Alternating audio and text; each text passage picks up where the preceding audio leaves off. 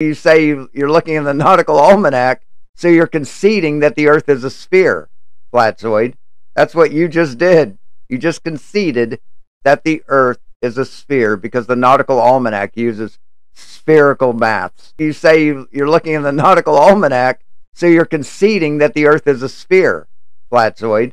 That's what you just did. You just conceded that the Earth is a sphere because the nautical almanac uses spherical maths. Because the nautical almanac uses spherical maths. Because the nautical almanac uses spherical maths in its calculations. Congratulations. No wonder you were 544 kilometers off.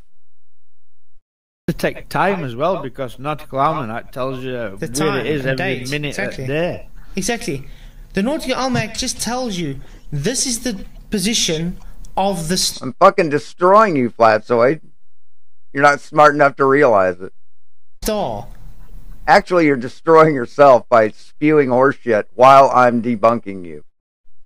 Because you know the star is at this position thanks to the nautical almanac, you have just given your distance. Nautical almanac doesn't say how high the star is. Doesn't say what the altitude of any star, Flatzoid. Doesn't have to. Don't worry, he's just making it worse for himself. Okay. The altitude. See, on a globe Earth, they're millions of miles away. We don't need to know the altitude of them. Sorry, so is that hypocritical or not? On a globe Earth, exactly on a globe Earth, you don't need to know the height, but on a No, because they're millions of miles away, and the relationship between the angle you're seeing them at and where you are on the globe is a linear function. It's not a linear function on flat Earth, and everything's close and local. So you would have to definitely know the height of them. on a flat Earth, you do. What? What is that? Why is that? What's the explanation for that, Shawn? Aren't they all assumed to be just set on celestial sphere, though, aren't they? Yeah, they make you go to the center of Earth to get that angular reading. Yeah. No, we don't, Flatzoid. Body arrives at the Earth in a narrow band of rays that can be considered parallel. From your geometry, you remember that a straight line cuts across parallel planes at the same angle. So an angle observed at the surface of the Earth is really the same as that at the center. We don't. But continue.